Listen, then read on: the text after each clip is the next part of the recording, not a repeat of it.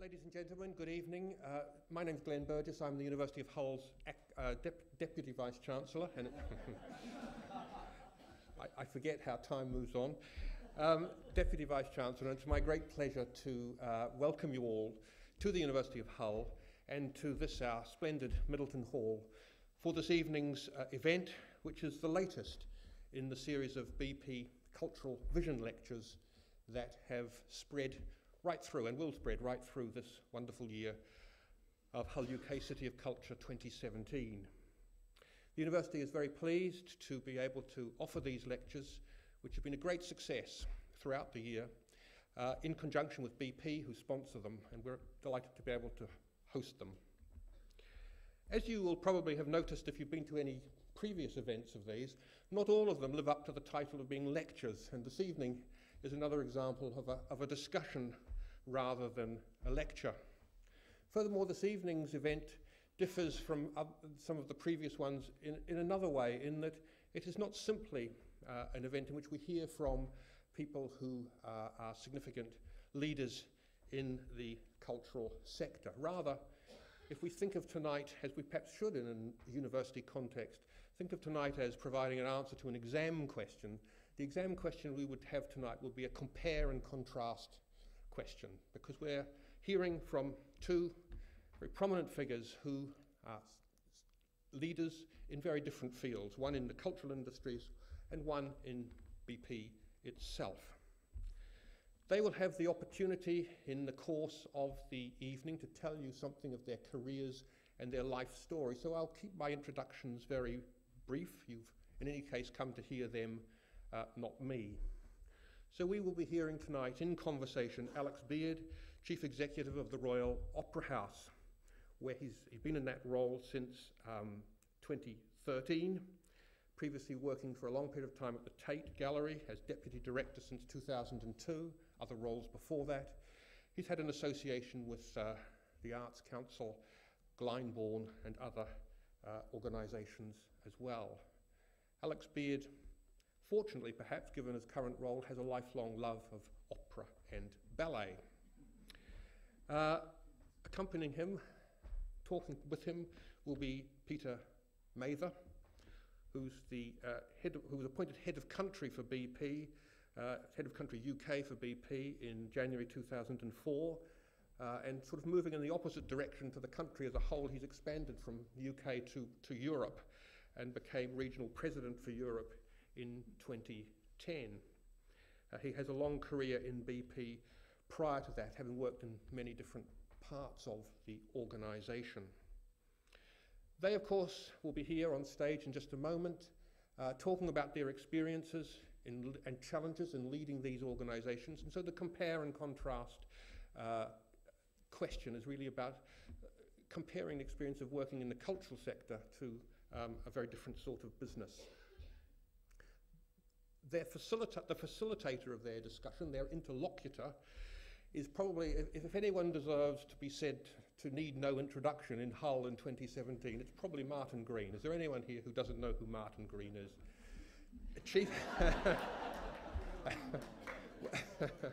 well, Chief Executive and Artistic Director of Hull UK City of Culture 2017, a role in which he brings a wealth of experience, having been part of the team that made the Millennium Dome into the very successful O2 Arena, Director of Ceremonies at the London Olympics, organiser of the Tour de France Grand Départ, many other things in a distinguished career.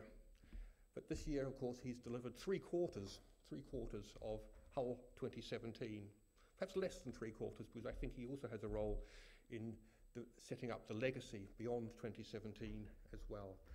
So Martin will be tonight's facilitator. It's my great pleasure, therefore, to invite our three speakers onto the stage, and I hope you'll join me in welcoming them.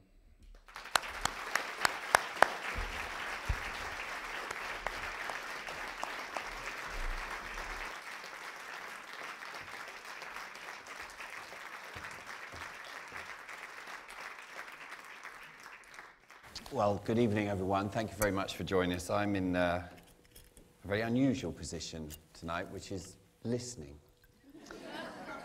Mostly. People who work for me would say I have any possibility of doing that. I'll get some detail in a minute. I'd just like to start with a couple of local contexts, actually. Peter, for those of our guests in the audience who don't know, can you talk about BP and Hull for us?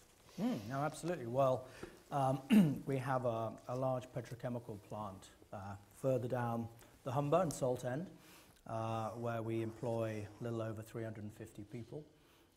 We've actually been on this site for 50 years this year, and the site has existed actually for 100 years.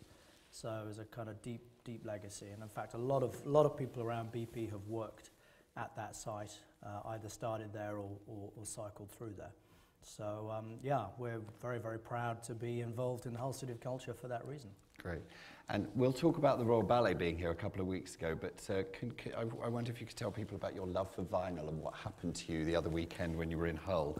Okay, so I was back in Hull for the first time in a long time, and with the Royal Ballet, and found myself with a few minutes to spare, so I wandered into the covered market and discovered Spin It, the most fantastic vinyl shop on the planet, and left well over 100 quid poorer and with a very heavy bag. But anyway, it's completely wonderful, and particularly wonderful because I managed to track down a copy of a very, very rare pressing of a Fall concert that they performed in Preston in 1980, and I was in the audience then as a stroppy 17-year-old. So it was just wonderful, wonderful. I happened to see Alex moments after this purchase had been made, and you've never seen a happier man in your life. That's true. It was extraordinary.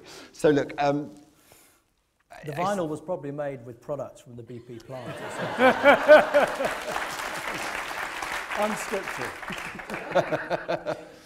I thought what we'd do this evening is sort of demystify some of these roles you have in the arts and big business, talk about what that means and find the commonality. We are in a city going through change, in a country going through change, in a world going through change, and I think eventually we'll bring that very much around culture. But let's just start with some basics. You two have got some very fancy job titles in some very big businesses. Can you, first of all, and I'll start with Peter, kind of give us a bit of a backstory about that journey there, and then tell us what being the Group VP of Europe means? Well, I mean, I'm quite unusual in BP because I actually have an arts degree. So most of my colleagues, the majority of my colleagues, are engineers or chemists or have some sort of scientific background. But I actually have a degree in modern languages, which at the time was very traditional and lots of Goethe and Molière and all that, and not much practical. So I joined BP on the commercial side of the business. And have actually worked around all kinds of different parts of the company, whether it's what we call the downstream or the upstream or the midstream. It all has stream on the end, as you can see. Really, I think because I'd worked in so many different parts of the company, the natural gas business and the oil business and the upstream business, it seemed quite a logical move for me to try and take on a role that brought it all together, which is really what the role I'm doing now is, which is trying to provide the consistency and the coherence and the overview of everything that we do in the UK and Europe. And by the way, for BP, the UK is part of Europe, just to be quite clear. Oh, I'm going to get to that later, I have no doubt. By the way, I should say that we're going to have a bit of a chat, and then, as usual, we're going to throw it out for your own questions. So that, I mean, I sit there and look at a title called Group Vice President of Europe and think, I have no concept of how that geographical spread can be possibly managed by one person. Can you give us a bit of an insight into how that works? Well, the answer, of course, is it's not managed by one person. We have a kind of matrix structure, which sounds a little bit technical. I don't want to get into business school speak, but we have a sort of matrix structure with the line accountabilities, the performance units, and then we have different functions going across. And I sort of sit above the matrix and try and make sure the matrix works. So a lot of it's about having yellow cards and red cards in my pocket, so if something isn't quite right, I can show the card. A lot of it's about helping, like my colleagues here who run the site when there are issues, whether they're issues to do with employee relations or government relations or external issues. And I get to chair a lot of internal boards, which means I spend my whole time signing things. But it's a lot of fun. I mean, it's it's a fantastic privilege actually to kind of have that oversight, because it really is from everything from what we're doing in sort of the renewables sector through to the traditional businesses in the North Sea and plants like here. So it's very exciting. Okay. Alex, Chief Executive of the Royal Opera House, one of, if not the greatest arts institutions in the world. Tell us a bit about your journey towards that. Well, it's a slightly convoluted one in that I come from a very medical family. I was determined from a very young age that medicine wasn't for me. And so I tried to make it as difficult as possible to become a doctor. So I read classics with a little bit of Sanskrit to start off with. And then my father died when I was quite young. I sort of, in a mild way, went off the rails. What my mother describes as the lost decade. I describe it, it was only 6 years, but she says it felt like 20. At the end of that, I had sort of bombed out of accountancy for 10 months. I'd done a string of dead-end temp jobs, and I found myself, just by pure fluke, working in the Arts Council as a glorified filing clerk. And for the first time, what I was working at, what I believed in, and my values came together in one place. And I started to work quite hard at it. And the Arts Council is a wonderful institution, deeply flawed, much better than any alternative to it. And it goes through about every 12 to 15 months a massive restructuring. and I was very fortunate through each of those massive restructurings. I found myself with a different and slightly larger role, one of which was to be the secretary of a commission of inquiry into the Royal Opera House in 1991. And it was through that I met someone called Dennis Stevenson, who was then chairman of Pearson and also chairman of the Tate, and he said that it was ridiculous that I'd been working at the Arts Council 4 or 5 years and I needed to get a proper job and do something. And I thought, well, actually, he's not wrong. So I got what was then my dream job, which was to be Administrative Director of Scottish Opera Finance and Administration.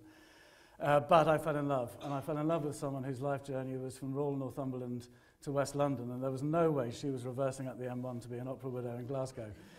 So I was despairing. I didn't know what to do, and before I made the wrong decision, I got a call from headhunters from the Tate, and I thought, well, you know, it's not music theatre, but I've heard this Nick Sirota is an interesting guy. They've got these thoughts for a gallery of modern art, and it's in London, and so I chucked my hat in the ring, said no to the Scottish Opera team, and was very, very lucky that I ended up getting that job, and had an extraordinary journey there for just shy of 20 years in a number of different roles, but all the time thinking that if something popped up in the world of music theatre and opera, that I'd go for it, and specifically if it happened to be at Covent Garden, that would just be amazing.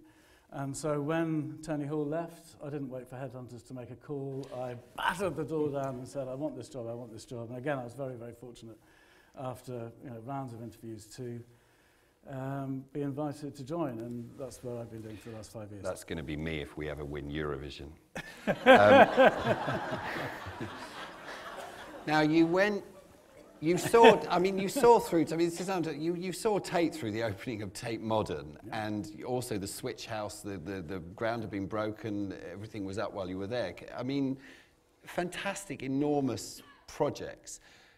Did you ever find issues with people's vision of what you were doing, i.e. that, was the vision limitless? Did you feel you had to push the penny all the time?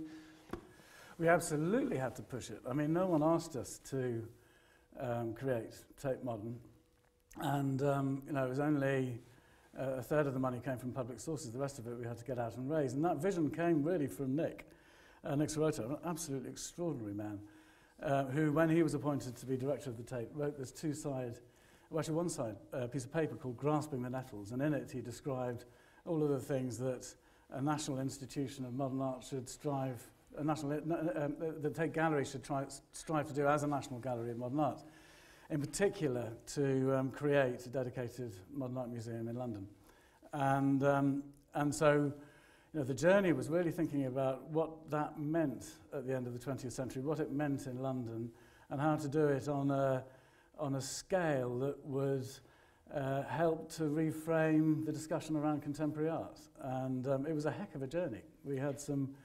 some wonderful moments along the way, but also some pretty scary moments. What's your relationship there with the director of Tate, the artistic lead, if you like, and as we journey towards understanding how this works in arts institutions?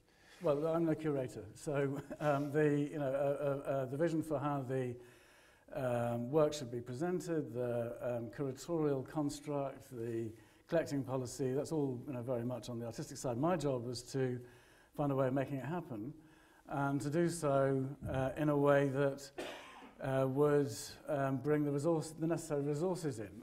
Because when I joined the Tate, it was an institution of 330 people that got 90% of it, just under 90% of its money in one cheque from government. And by the time we opened Tate Modern, it was an institution of around about 1,000 people that got under 40% of its money from government. And so trying to find ways of bringing that vision to life through partnerships, through infusing philanthropists, through creating a really wonderful bookshop for publishing things, all of that side of it.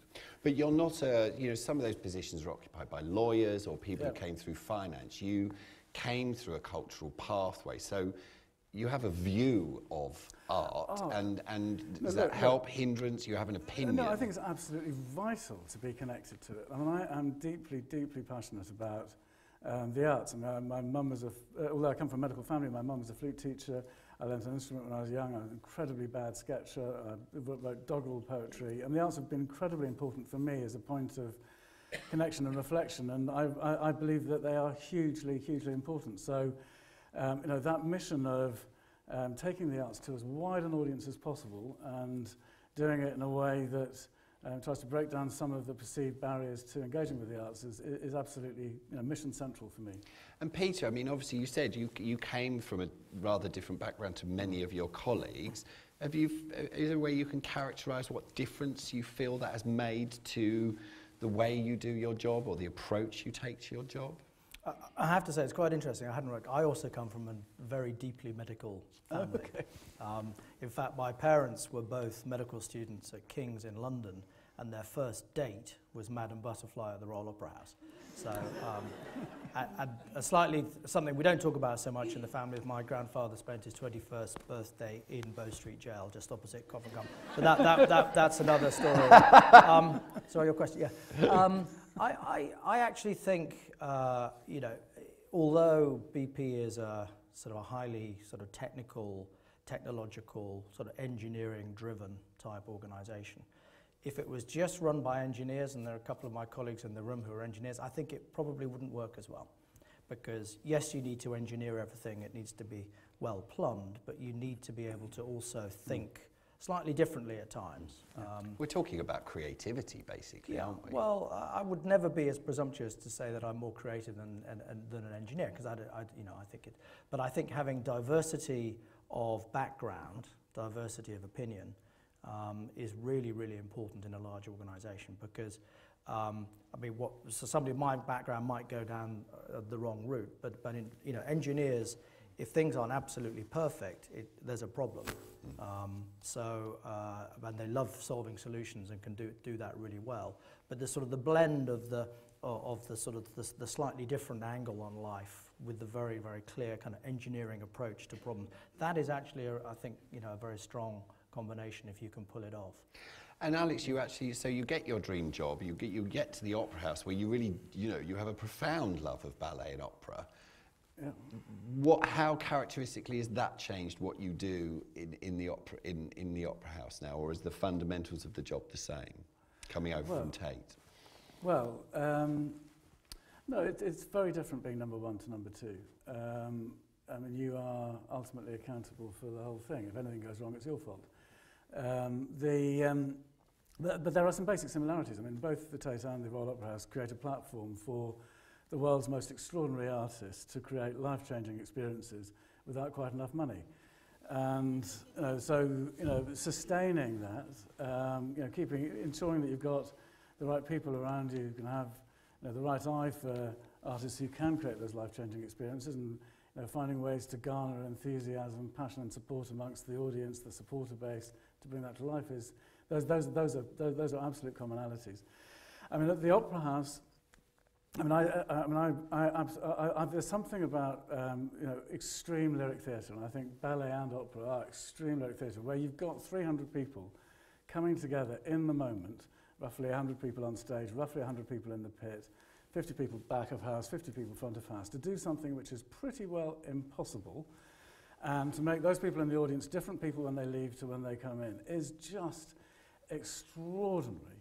So I am just absolutely passionate that as many people as possible should be able to engage with that. I mean, so the very fact that last night we had a brilliant performance of Love O.M. in the Opera House in Covent Garden with 2,256 bums on seats, rapturous applause, but also north of 30,000 people around the country in cinemas sharing in that moment, and 40 other countries across the world. It was just amazing. And that, and I guess that's a mission to open up access to these extraordinary art forms is at the heart of our story. Because you've got two of the biggies when it comes to conversation points about the arts. What you make is very, very expensive and needs high levels of funding, and you're in London. Well, yeah, I mean, as I said, 300 people coming together to do something is in and of itself very expensive, and it's doing, and that's performing for 2,000 people. It's sort of the antithesis of stadium rock, where you've got 50 people coming together to perform for 20,000. It's a totally different gig. But the wonderful thing about new technology, broadcast media, live cinema relays, big screens, which we do with BP, is that we're now able to share that live experience with many, many more. Point one. Point two is that with the support of the Arts Council, with the support of philanthropists, we can create all sorts of new ways into that art form. So we have a series of welcome performances where the top price ticket is around about 20-25 quid, and you can only buy a ticket if you've never been to Covent Garden before.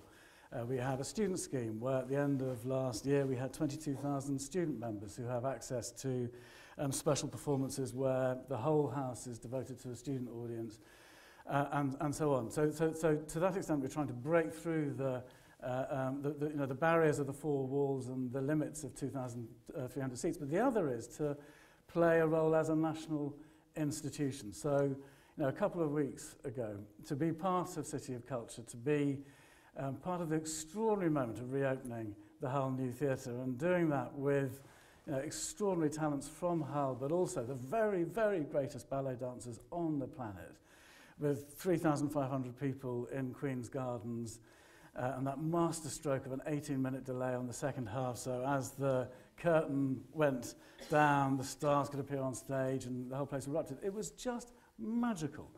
And finding those moments where we can be part of that larger conversation, and doing so in a way that connects to the extraordinary things, Martin, that you've achieved and that everyone in this room has achieved here over the last year. It's just brilliant. Now, Peter, BP has a very long history of working with culture and supporting the arts. Why? It's something that has been in our DNA, as you say, for about 50 years. So our very early sponsorship of the arts dates back that far. It's something we've always felt was the right thing to do. It's something we've always felt was something our employees wanted us to do. And it sounds a bit, I don't want to sound self-righteous, but it is a way of putting something back into society. And companies have different ways of doing that. I'm not saying we're the only company that does that. Everybody does it slightly differently. But we haven't sponsored a football team, for example. We've just felt for 50 years now that putting something back into our communities via the arts was the right thing to do. Now, we also do other things as well, obviously education and particularly science, technology, engineering and maths and social enterprise activities. So it's not just the arts. But we've also found a very comfortable place working with fantastic institutions, like the Royal Opera House. So, we've been working with the Royal Opera House now for getting on for 30 years. So we've always believed that having long-lasting, enduring partnerships was the way to go, rather than just breezing in sponsoring a glitzy exhibition and then breezing out. So it's a long-term commitment.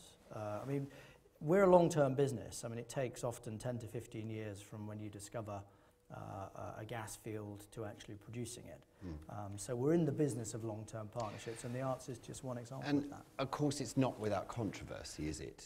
No. BP's involvement with the arts and what BP does. So, you know, I expect this will come up a bit later as well, but, you know, what's your immediate answer to the controversy that surrounds BP's involvement with the arts?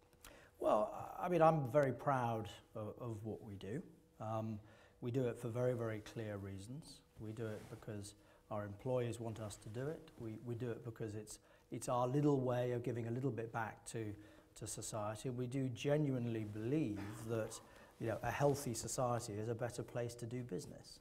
We don't want to do business, you know, in unhealthy, culturally barren environments. So, you know, sponsoring the whole City of Culture was an absolute, you know, brilliant thing for us to get involved with, because it's just so important for this city. And we're in an environment now, you know, where we're seeing the effect culture can have on cities and the places we live. I mean, I really, if nothing else out of this year, I want us to become the poster boy for, you know, sadly making the argument again that it is fundamental. So, I mean, Alex, I presume you believe this too, but where do you see it in the work of the Opera House and the ballet, and the connection you're making with the kind of challenges that face us today? Well, the importance of culture. Well, I think it's absolutely fundamental. I mean, it's through culture that we reflect on what it is to live. You know, in the shared space of cultural discourse, whether that is an outdoor art exhibition or you know, an extraordinary resting piece of music theatre, is where we have the moment to examine you know, the limits and possibilities of humanity. I think it's just absolutely fundamental, and whether that that is and should be a shared space. I mean, going back to the sort of notion of opening up, now, opera and ballet started off as closed courtly entertainments 450 years ago for an invited audience, and over the last 400 years have gradually opened up into the life of you know, the cities, with the emergence of grand theatres, mostly in city centres all around Europe now, in the Far East States, South America. Now culture is in the ether, and culture has always had an extraordinarily important role in placemaking. You think about, you know, the British Museum and its role in reclaiming the rookeries of St Giles from, you know, the footpaths, the role of the National Gallery in London, and you know, the creation of Trafalgar Square, you know, and the capital's town square, through to you know, what's been achieved here over the last year. I think culture is a fundamentally important means of reflection and exchange about what it is to live. If we know this to be true, why doesn't everybody else? Why don't some policymakers not know this? Why is it not fundamental to our education scheme and a system? And to put that in a positive sense, I want to put it positively, where are we getting potentially the argument wrong, or how could we make the argument better about its fundamental importance? It's a really difficult one, that, because I actually don't know the answer. Because if you look at what's going on in education, there's absolutely no doubt that the amount of space for structured cultural engagement is shrinking in the state sector at precisely the time when every single independent school's brochure boasts about how broad the cultural education is and the range of cultural opportunities. And I, for one, think that is a desperate, desperate shame. I think that there is an understanding amongst policymakers in the generality that the arts, creative self-expression, culture, the ability of a citizen to apply creative intelligence to problems, and the role that participating in creativity, the role that plays in that. I think that is understood, but at the moment it's not backed up with sufficient action.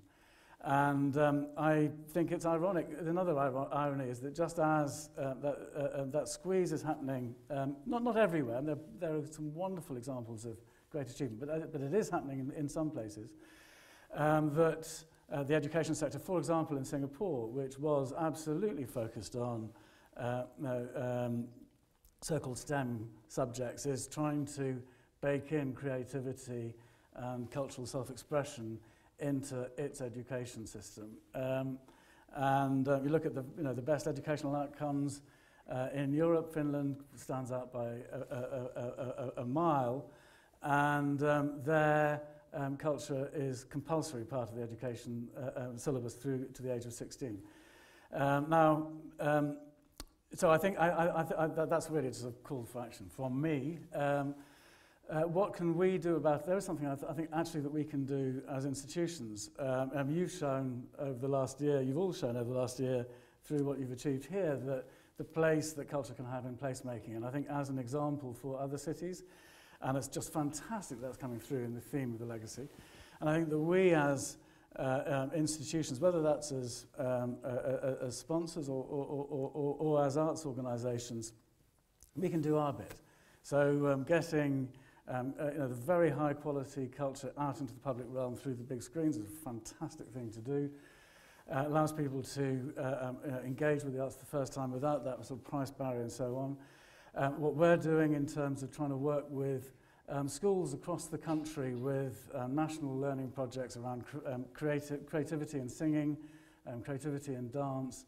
There are things that we can do, but I do think that there's more that the system itself needs to do, because what makes life worth living is, I think, our humanity, and what explores and gives expression to that is culture and creativity. So it's absolutely Can I try a big point on you, which might backfire? I mean, one of the things that we are seeing in the world at the moment is possibly a slight turning away from electorates from pure economics, from pure money. You've seen that in some of the referendums, some of the recent elections. And I don't know, I mean, I just wonder whether actually, there is going to be a slight change in the thinking of politicians, that actually maybe it's not all about, the bottom line, the GDP and all the rest of it. Maybe there is something else called culture that actually is what people are craving and want more of. So I just think we are maybe at a slightly interesting time when these things might be shifting a little bit. I hope so. Yeah, I think that's... I seriously hope so, and I definitely feel that that is there increasingly rhetorically in how culture is being spoken about, and I think things like the Durham Commission, which the Arts Council has announced around culture and education, and how that has been enthusiastically received by the government. I think that that's all to the good, but I do think that actually the space for the arts in education is of fundamental importance, and more needs to be done on that front. And of course, if we look to the future as well and speak about change, we have Brexit on the horizon, whether we like it or not. As a businessman running a business, what's your view of Brexit? Oh gosh. I will put aside my personal view. For a company like BP that was a pro-Remain company, and that's my personal position as well, but it's not the biggest single issue facing us, if I'm totally honest. As I say, we would have preferred Britain to stay in the European Union because we think that the uncertainty that it's all provoking is not good for anyone. For BP ourselves, actually, we're a global business. We're in nearly 80 countries, and oil and gas and energy tends to move tariff-free around the world. So we're not suddenly going to find we can't move things from A to B. I mean, personally, I worry a little bit about, I hope this is all not right, but I do worry a little bit about sort of a diminished role for the UK. I hope not. I'm pleased to see, we were very much in favour of Scotland remaining part of the United Kingdom, and so we hope that the Brexit vote doesn't sort of reopen sores in that area. We also employ well over 1,000 EU 27, non-UK EU nationals in the UK, and a slightly smaller number, but a significant number of British people on the continent. We don't want them to feel any insecurity. We want people to be able to stay working where they want to work. We want to be able to move talent around. And the City of London is home to about 40% of our shareholders. It's where we raise all our debt. It's where we trade a lot of our derivatives and things, and we'd like the City of London as well to remain a significant place in the world. Alex, it seemed to me, and I think I was as guilty of this as anyone else, that 99% of the arts and people who worked in it have really only recently lifted their heads up from their despair and their crying and their mourning to say, what are we going to do about this? And do you have some thoughts about how culture and Brexit could find a partnership? Oh, I don't know. Well, just echo some of the things that Peter said. So actually, my first priority is actually think about the people who work with us. So we have like many other central London service businesses, enterprises, we have a large number of EU nationals who work with us and have done for years. I think it's something, front of house, it's something like 40% EU 27 membership, and they're amazing people. And so ensuring that they're well looked after, and that's priority number one. Priority number two is that for art forms, ballet and opera, that draw the world's best talent to our stages, much of which is European, that we can continue to do so relatively easily so that we can enrich the lives of people across the country. That is priority number two. And I think third is that through this process that our cultural horizons don't shrink. I think that's the key thing, is that the arts go beyond national boundaries, and that if I just think about last night I mentioned La Bohème, so we've got an Italian-American heritage Brit conducting an orchestra of 11 different nationalities with, in the lead roles, an American, an Australian, a Pole. Now, clearly that's beyond Brexit, but should any of those, God forbid, fall sick and we need to pull someone in at short notice, to be able to do that without, without too much pettifoggery is key. But more fundamentally, that we can continue to have that expanded view about what it is that unites us as people, and humanity, and the human condition, what it is to love, what it is to lose, what it is, in a very rich sense, to live. That's transnational, and so anyway, I hope that our response to the risks and challenges ahead will be to act expansively and with creative ambition. Yeah. Interesting. Right. I'm going to throw it over to the audience and just prepare for that by segue. What's the last best thing you saw? The last best thing I saw, well, in the cultural space. Yep. I'll tell you what it is. It's actually on the frontier between culture and gymnastics. So excellent. And it really was Saturday afternoon. The Spelthorne Gymnastics Club, who have actually had some help from the Royal Ballet, did at an event, private event, did a gymnastics version of a little bit of Swan Lake. And I forget who it was at the Royal Opera House had helped choreograph it. And these are kind of kids from 10 to sort of 16. And it was the most, on towers sort of 4 people high. David, yeah. It was the most extraordinary thing I'd ever seen. Excellent. And it was just a privilege. Alex? I'm too much of a magpie to pick one thing. So, just three. I mean, we've just opened an exhibition in partnership with the V&A, which looks at, I'm talking about Brexit, looks at the history of Europe as seen through the lens of opera. Wonderful moment to be doing it.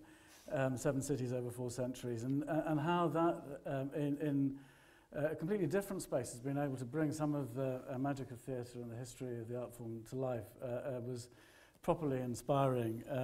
And we were sort of bit players in that, so that was definitely credit to the V&A. Second thing was to see Akram Khan's Giselle come back to the stage of Sadler's Wells English National Ballet. It's team ballet, a wonderful piece.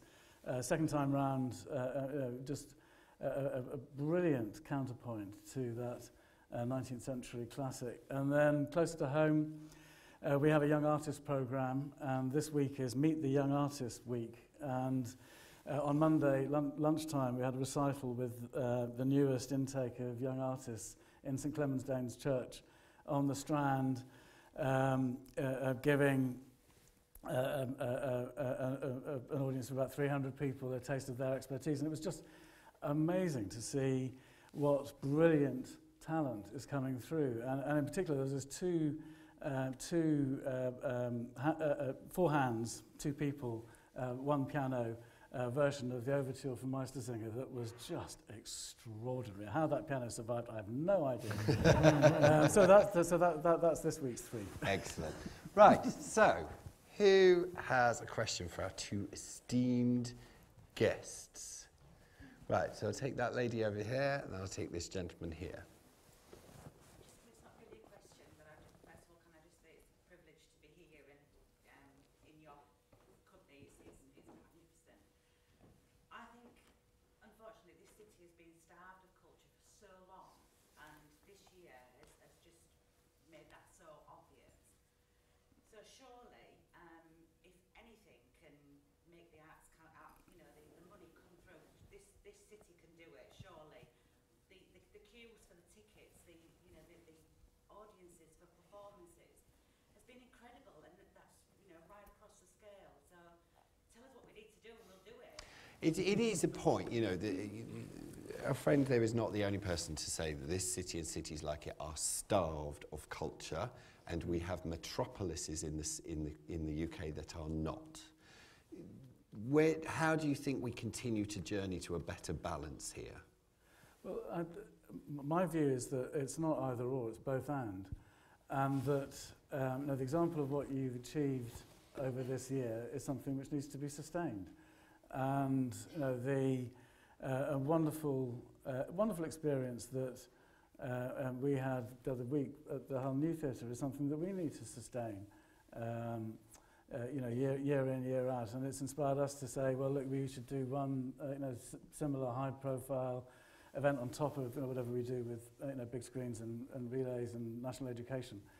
But I definitely don't think it's either or. I think that it is precisely examples like this last year and the talent and the equity in the great national institutions that needs to be built upon, not diminished. And I think that, and that's what I'm very excited by, the announcement around legacy, that I think there's a great chance of doing that. Yeah. I mean, I'd get my soapbox a minute there.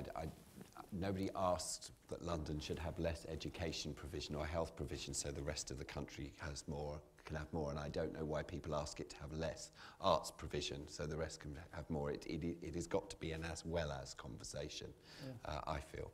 Yeah. Sir, we said we'd come to you.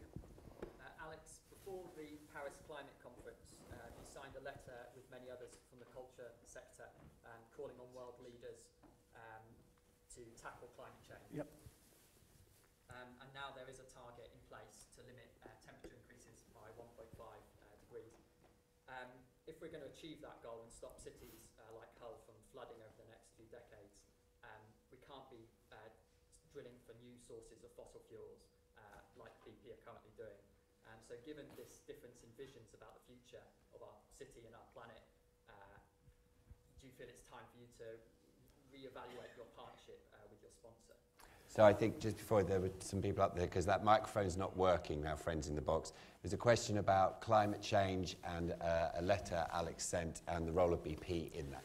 Well, look, the Opera House, like many businesses in all sorts of different sectors and many other cultural organisations, has been working really hard to reduce our carbon footprint and our carbon emissions. And in fact, we've just received a 4-star good rating from Julie's Bicycle for some of the work that we've done. So I think that commitment to use our resources sustainably and to think about the long-term impact of our work is absolutely undiminished. And I think that's completely separate from actually what our partnership is about. I mean, our partnership is about using our shared values and to use the resources that BP can bring to us to find ways of bringing our culture into the public sphere and to inspire audiences to have their first taste of it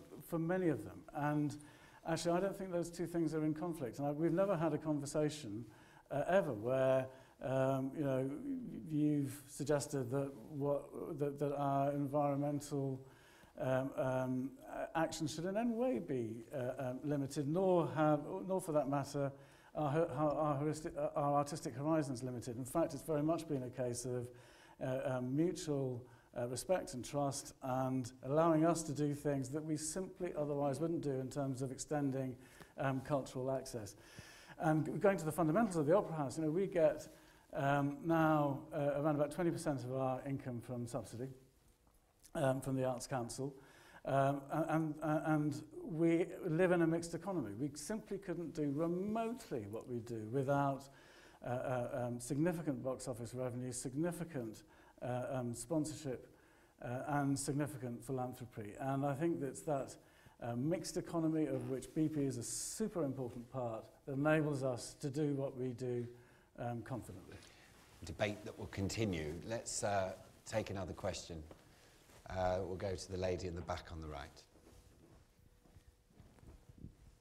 Continuing a bit this question, don't you think it's a bit ironic to talk about the future, the legacy of City of Culture in a place which is actually one of the 2 cities in UK, which will be the first to be flooded by, as an effect of the rise of the oceans, which is due to the burning of the fossil fuels. And these fossil fuels are actually in 1.53% a product of BP activity since 30 years. I'm happy to take this conversation outside, but I know we have a lot of people with a lot of different conversations, so I just want to change the subject onto something else, but thank you very much for bringing that up. Is there someone who wants to talk about, to raise a different question for another subject while we've got these 2 people in the room?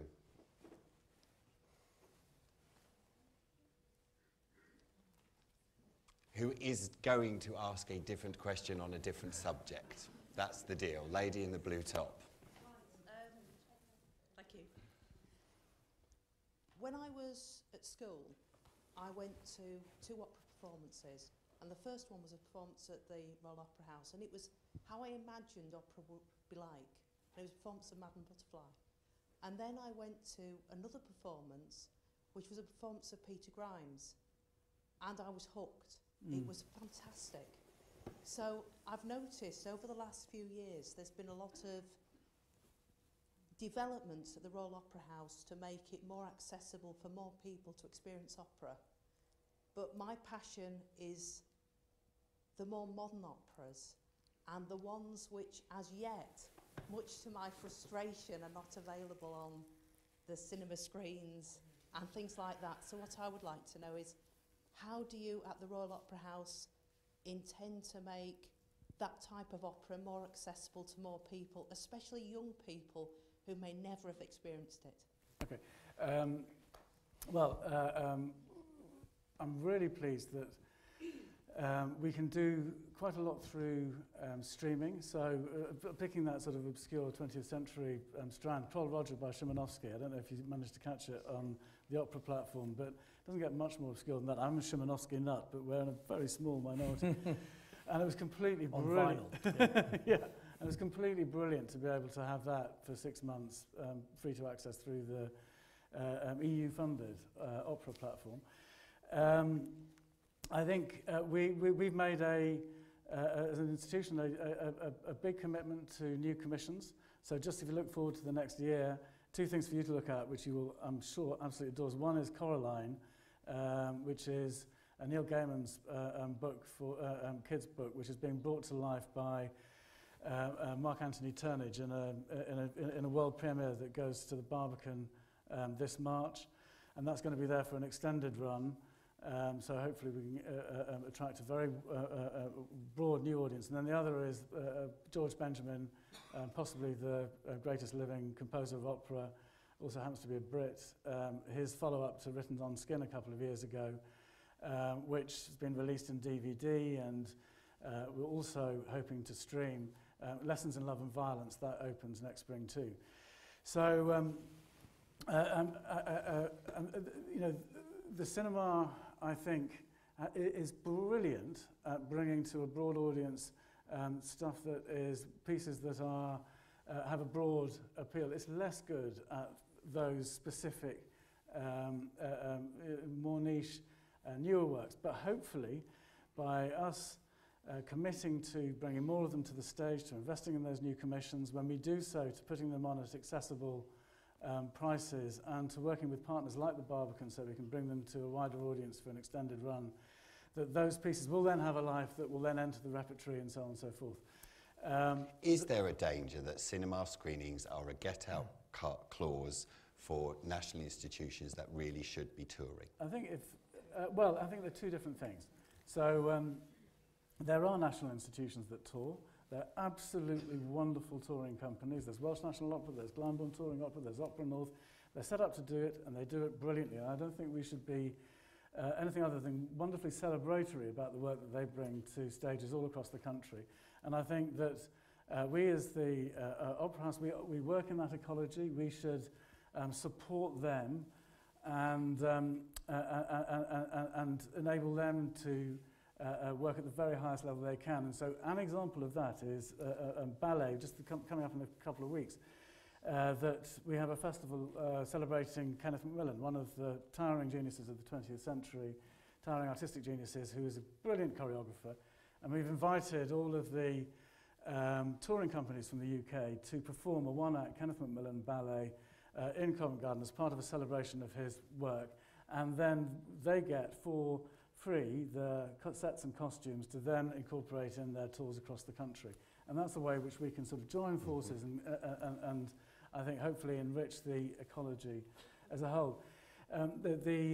What the cinema screens are is they're part of a mix. They're not, I think the word ecology is super important, that what we do on the main stage in terms of bringing the great iconic pieces of the repertory to life is one thing. How we share those through cinema, how we engage wide audiences through BP big screens, how we stream, how we commission new work, how we work on smaller stage, how we work with organisations large and small around the country. It's all part of one thing. It's not either or, going back to the London Regions thing. It's part of how we as a national institution can use all of the resources that we have, cultural, artistic, physical, to the wider benefit of our art form, so that many more people can enjoy the very best of opera and ballet and have that wonderful experience when you, as I say, you go into the theatre, the cinema, Trafalgar Square, wherever it may be, and 2.5 hours later, you come out a slightly different person because your insight in yourself has been, your insight into what it is to love, to lose, to live, has just been kindled and flexed by this extraordinary stuff. Let's take another question. Lady in the orange top. Just from what you were saying about the expense of touring, is there an opportunity to do the filming, to do the film projection and have a local orchestra play underneath, like they do in the Albert Hall for their films, or to do the, have the ballet or the opera projected, but have the soundtrack performed. You could do that, but I think that actually what people, I think on the cinemas, what the USP is to feel a sense that you are, although you may be seeing it in wherever, Bangor, that actually you are, if you look on the Opera House website, there's fantastic tweets from people. There's one absolutely brilliant one from someone in Bangor who'd seen an opera for the first time. And the thing there is the sense that you are in an extension of this shared space where everyone's coming together in the moment to have that same experience of the wonderful orchestra of the Royal Opera House, the particular stars on stage. And I think that is that's the USP of that. There are, of course, other ways of doing it. So we've had in Covent Garden an orchestra playing alongside Casablanca with a live band, and that's a whole different thing. There are all sorts of ways of bringing lyric theatre to life now. I don't know if anyone's experienced silent opera, where it's a bit like a flash mob, where you go around with headphones in these very non-theatrical spaces, and you have a small orchestra playing in your ears, and it's a brilliant thing. There are many ways of doing it. I just think that what the cinema is brilliant at is breaking down the barriers of the walls of the institution and the limits of 2,256 seats, so that many tens of thousands can share in that moment. I think just talking about the big screens, which we're obviously involved with, and Alex has mentioned, it is a different, it's a really interesting idea, by the way, but it is a very different experience, because you're there often with your kids or your friends and your family with a picnic. In fact, one of the most memorable performances of any artwork I've ever seen was in Duthie Park in Aberdeen. I think it was Swan Lake. It was a big screen, I don't know, about 10 years ago. And I don't know if you know Aberdeen, but there's a mist that rolls in off the North Sea and sort of cover.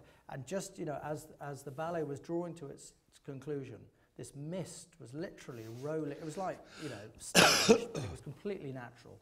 And it was a completely different experience from the experience that people were having down in London in the Opera House. So I think sometimes it's very much about the individual experience that you're getting in a different environment, and all those different sort of 10 or 15 different places around the country. But it's a really interesting idea, and make sure he follows up on it. Let me begin to wrap up with a final question to you both. There's some younger people in the audience who watch this afterwards as well, videoed. You're got to a great height in your careers. Are there a couple of things you would say to someone who's starting out on their career right now, sitting where you are? Well, a couple of the questioners have already raised, I'm in an industry that, is on a planet that's going through enormous change. So I would say to anybody, make sure, you're prepared for change. If you join my industry, we're changing very quickly. And it's a very exciting time, because we're embracing, and we want to be part of a low carbon future. Yes, at the moment, the majority, not all, but the majority of our businesses are to do with natural gas and oil. But we're gradually migrating to a different type of organisation. And I'm not saying it's going to happen tomorrow, but the whole industry is doing the same thing, because we, as a company, are made up of 70,000 individuals who all feel like we all do about the issues of the day. This idea that companies have a sort of separate, sort of monolithic culture, and we're all forced to. We're not. We're in this country with 16,000 people who all worry like hell about climate change. So I would say to anybody going into my industry or an industry like mine, just be prepared for change. Be prepared to maybe leave your career in 30, 40, 50 years' time doing something completely different from what you're doing now. Because most jobs, we all know the famous quote that most jobs that people will do in 50 years' time don't actually exist now. And I'm absolutely sure in my industry, BP's been around for 109 years. I do expect BP to be around for another 109 years, but I'm absolutely sure that people doing my job in 50 years' time will be doing something completely different. And that's exciting. So you've got to kind of you've got to embrace that and just don't assume that there's going to be a continuity. Alex? I agree with that in spades. I mean, although there's been a theatre in Covent Garden since 1732, what's been performed on the stage and how it's been performed and how it's been extended is just radically different. I'd add to that I think the things that what was my opening remarks? The things which made a difference to me personally was when I started doing something I really believed in. When I started to work incredibly hard and be very demanding of myself, and when I consistently tried to see where I could make a difference and really go for it. So I think those three things would be my Excellent. So listen, we've run out of time this evening. It just gives me time to do some plugs and some thanks. So thanks to the university as ever for hosting these talks through the year. They've been absolutely fascinating. We closed the hugely successful Larkin exhibition at the weekend with them, and coming up very soon is an Eyeful of Rye, which is a humorous pick from the government art collection. Some absolutely amazing work going in there. Opens on the 16th of October. Flood in all its glory is on for the rest of this week, parts 2, 3 and 4, and lots more to come. Thank you, Peter. Thank you for BP's partnership with us this year. It's the old cliche, but it's true. We simply couldn't have done it without you, and it's been much, much more than money. It's been about a real partnership with all your staff and the staff you have working in Hull. Alex, I said to you earlier on, the ballet up here was the textbook example, I think, about how national institutions should work, because in one day we had 100 young dancers working with your staff on a piece outside, which they were just learnt so much through. And then, obviously, the A game you brought to opening the new theatre, plus our ability to relay it to 5,000 people outside who stayed there, warmed by culture in the cold wind. So, thanks very much. But lastly, as ever, thank you to all you for joining us, and we'll see you next time. Thanks very much. Thank you.